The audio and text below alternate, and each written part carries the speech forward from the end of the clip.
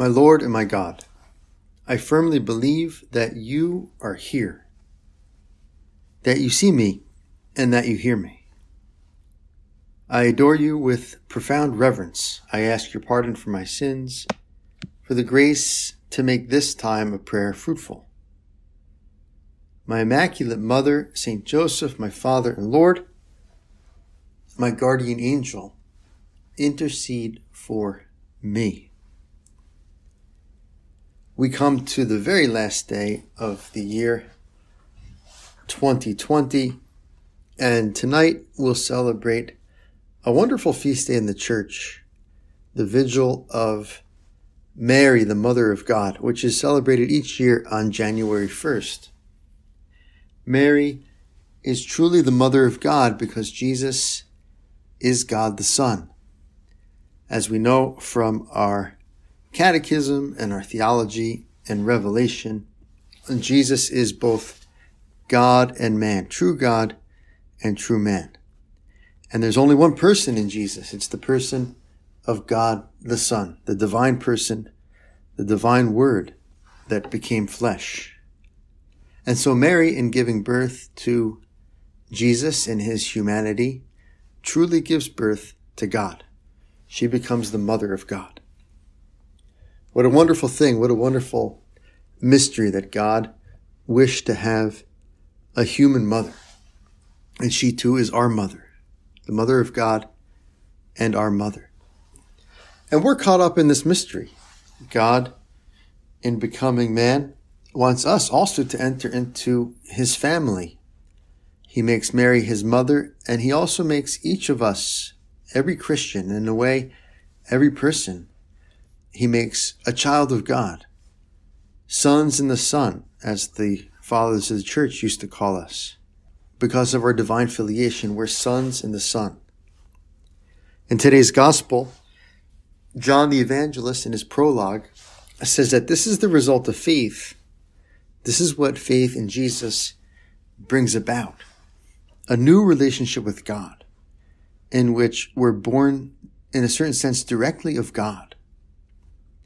He was in the world, and the world was made through him, yet the world knew him not. He came to his own home, and his own people received him not. But to all who received him, who believed in his name, he gave power to become children of God, who were born not of blood, nor of the will of the flesh, nor of the will of man, but of God.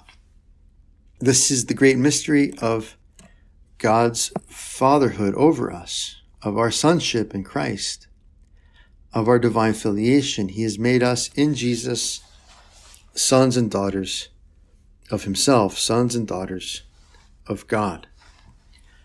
If we truly believe this, our lives would change radically.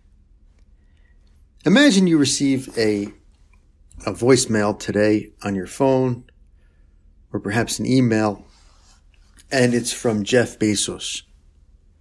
And he says, "Hi there," whatever your name is. "Hi there, George," or "Hi there, Sarah. Give me a call when you get a chance." And he leaves us his number. And we call him back, and he tells us, "Well, look, I've been doing some research on my ancestry, on my family tree, and I discovered that we are very distant cousins." And you're a little bit skeptical at first, and you're like, "Well, I didn't know that I had any cousins that I hadn't accounted for." And he says, "No, but it's true. Trust me, I've got the best researchers on this, and we are very distantly related."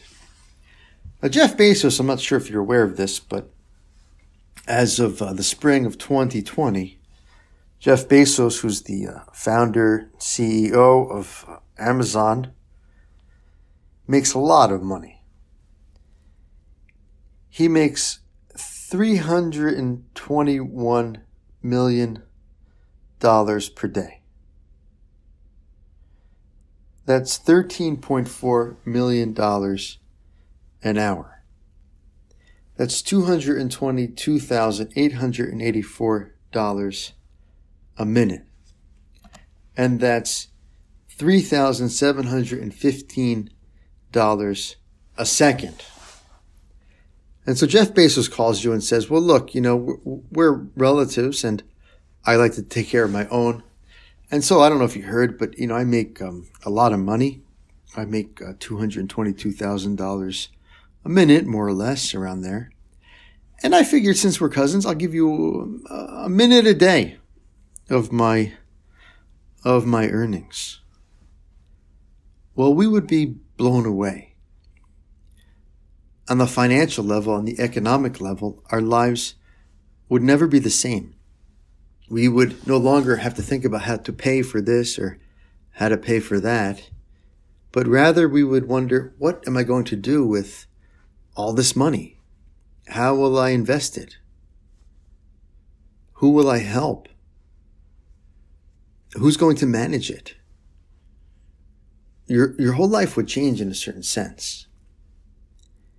Well, this is just a little glimpse, Lord Jesus, of what you've done for us by making us children of God. By becoming in you, Jesus, a son of God, a daughter of God. Each Christian receives much more than anything Jeff Bezos could ever make monetarily. We receive all the love of God, all the love that there is ours. Because God the Father loves us in his divine Son. He loves us as if he were loving Jesus and not us. This is our divine filiation. As Jesus says in the Gospel of John, chapter 17, O righteous Father, the world has not known you, but I have known you, and these know that you have sent me. I made known to them your name, and I will make it known, so that the love with which you have loved me may be in them, and I in them. So Jesus, when he makes us children of God, when you, Lord Jesus, make us children of your Father God, God the Father loves us with the same love, not with a different love, but with the same love with which he loves you, which is an infinite love. It's God himself. God loves us with God himself, with the love of the Holy Spirit, the love between God the Father and God the Son is truly ours. This should give us a great confidence in life that, we should worry less about what people think, even what we think about ourselves. Leo Treese once wrote, "How sad that knowing how much God loves me, I whine and lament because people don't love me as much as I wish. This is just as foolish as a multimillionaire complaining about losing a quarter in the slot machine." We have so much grace upon grace, as John says in today's gospel. In Jesus, we receive grace upon grace. From his fullness, we have all received grace upon grace, overflowing amount of love. Luis de Moya, a priest who was rendered a quadriplegic in the 1990s and just died recently, said this, "I believe an immense love presides over my life." And this is after his accident, of course. "I believe an immense love presides over my life and over everyone's, though many people don't realize it. To sum up my problem, I'd say I'm like a multimillionaire who has only lost a few dollars." The richness of our divine filiation, Jesus, the richness of the love that God the Father has for you that you shared with us. And so as we begin this new year and we contemplate Mary, made Mother of God, let's also dare to contemplate God as our Father. At every moment of our life, we're receiving much more than $3,000 a second or $200,000 a minute or $13 million an hour or $320 million a day. We're receiving much more, something much more important than that. Something that can lead us into eternal life, eternal beatitude, eternal richness. The love that God has for us in his Son, Jesus Christ. And that's a great thing to start every day with, every year with, no matter what's happening on the outside in the world, no matter what's happening to us. We have this great treasure, which is God's love for us in his Son, Jesus Christ. Mary, Mother of God, pray for us. Help us to realize this great boon.